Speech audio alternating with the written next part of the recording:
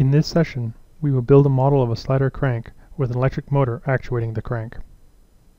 From the multibody library, we drag a fixed frame into the workspace, followed by a rigid body to represent the mass and center of gravity of the crank. Right-clicking on the icon lets us change the orientation of the icon. We add two rigid body frames to define the offset from the center of gravity to both ends of the link.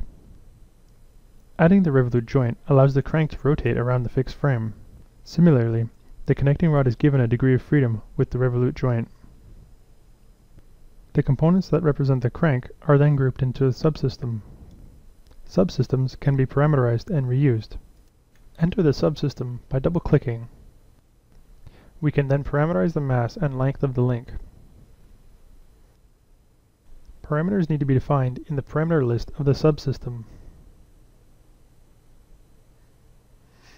You can assign each variable the type, default value, and default unit. Let's return to the workspace. The parameters for each subsystem can be viewed and changed in the Inspector tab. Now, we will duplicate the subsystem to create a connecting rod. A subsystem can be shared or standalone. Shared subsystems can be duplicated, but the structure is maintained across each instance. Each instance of a standalone subsystem, however, is unique. Here, the subsystem is converted to a shared subsystem. We then change the mass and length of the connecting rod. We then add another rigid body to represent the mass and center of gravity of the slider.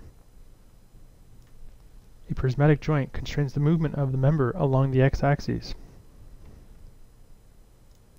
A revolute joint is added, connecting the second link to the slider.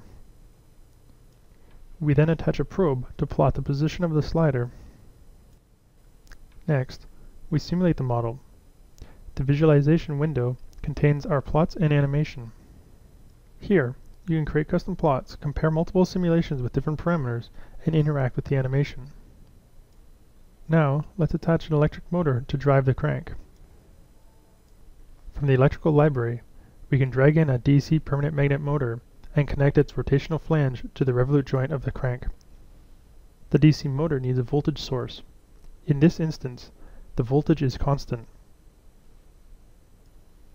Let's view the rotational speed of the DC motor with the probe. Let's simulate the model again. We can see the effect of the motor driving the crank.